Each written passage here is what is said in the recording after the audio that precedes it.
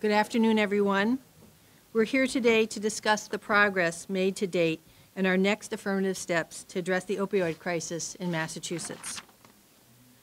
When Governor Baker assembled his opioid working group 2+ years ago, he tasked us to disrupt the status quo and to act with urgency. The opioid crisis was long in making and was a race against time. Yesterday, the Department of Public Health released its third quarterly report on overdose deaths, which shows opioid-related overdose deaths in Massachusetts declined by an estimated 10% in the first 9 months of this year as compared to the first 9 months of 2016. This is the second consecutive quarterly report estimating a decline. These numbers, while positive, remind us of how much suffering continues and how much we must continue to double down our efforts, to utilize data and best practices to inform our strategies and to combat stigma, social isolation, and the other consequences of this chronic disease. The package that the Governor and the Lieutenant Governor will discuss builds on prevention, intervention, treatment, and recovery strategies by targeting high-risk populations, continuing to improve prescriber practices, and addressing specific barriers and gaps in treatment. We build on the momentum we've created to date and push forward with new initiatives to continue to bend the trend of opioid deaths, to provide pathways for treatment and recovery, and to give hope to individuals and their loved ones. Our administration, working with our colleagues in the legislature and others, made it a team effort to take a big swing at dozens of reforms and legislation to fight this crisis. And we're seeing some progress.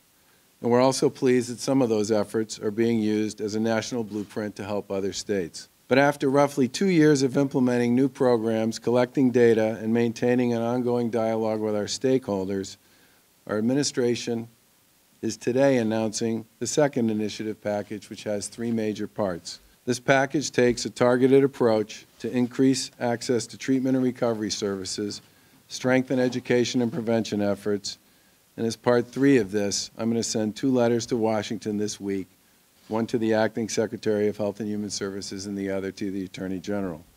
And in summary, we're requesting more flexibility to dispense Narcan, to approve new tools to detect fentanyl, and to expand access to medication-assisted treatment. Since 2015, our administration has added more than 1,100 treatment beds, including 680 substance use adult treatment beds, and certified more than 162 sober homes, accounting for over 2,100 beds. And with the CARE Act, we're seeking to ensure that these beds are put to good use to reach more people suffering with substance use disorder. This bill focuses on 2 initiatives to improve access to treatment. First, ensuring that our treatment beds meet the needs of individuals with substance use disorder, and second, expanding access to treatment by creating 3 new pathways in emergency rooms. There are several factors contributing to the downward momentum of the opioid and heroin epidemic, and the medical community plays a critical role in fighting and preventing the spread of this public health crisis. Massachusetts is seeing progress by sharpening the use of certain tools, like the prescription monitoring program, to increase accountability, improve information sharing, and track prescriptions more closely. We passed the first in the nation 7-day pill limit on first prescriptions, required prescribers to check the prescription monitoring program, and required training in pain management and addiction. Still, prescription opioids remain highly addictive and dangerous, are in some cases still being overprescribed, and the CARE Act focuses on collecting more data, reducing fraud, and better enforcement of existing laws. The CARE Act will call for 6 changes to prevent opioid misuse, starting with a mandate for all prescribers to convert to using secure electronic prescribing by 2020. As parents, teachers, and government officials, we have an obligation to support and protect our kids, our children. And this opioid crisis is calling for a whole new line of defense to prevent addiction before it starts.